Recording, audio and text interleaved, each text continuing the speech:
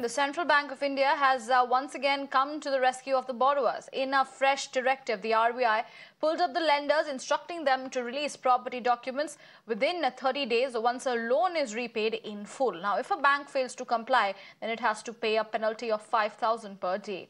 The new directives come into effect from 1st of December, and not just this, the time and place of the return of the original property documents should also be clearly mentioned in the loan sanction letters.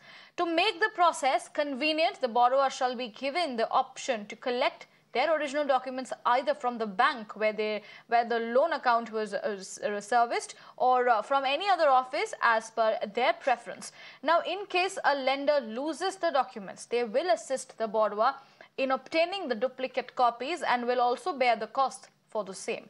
Now, the borrowers are also entitled to compensation in the case the documents are lost. The new directions comes just days after a premier bank was ordered to pay 25 lakhs compensation to the client for losing their critical original property documents.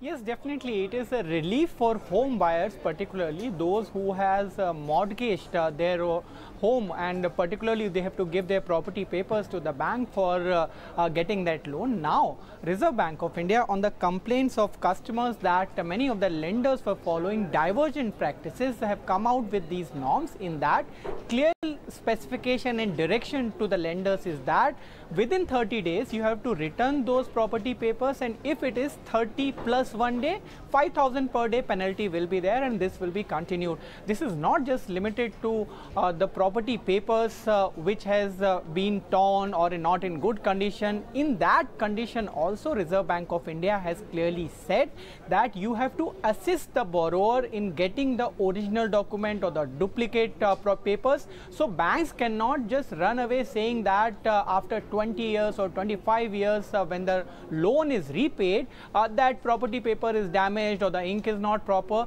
The borrowers have the right to ask their lenders, and within 30 days borrowers should be satisfied by the lenders. And if at all there is failure in complying to these directions, 5,000 rupees per day penalty is there from Reserve Bank of India.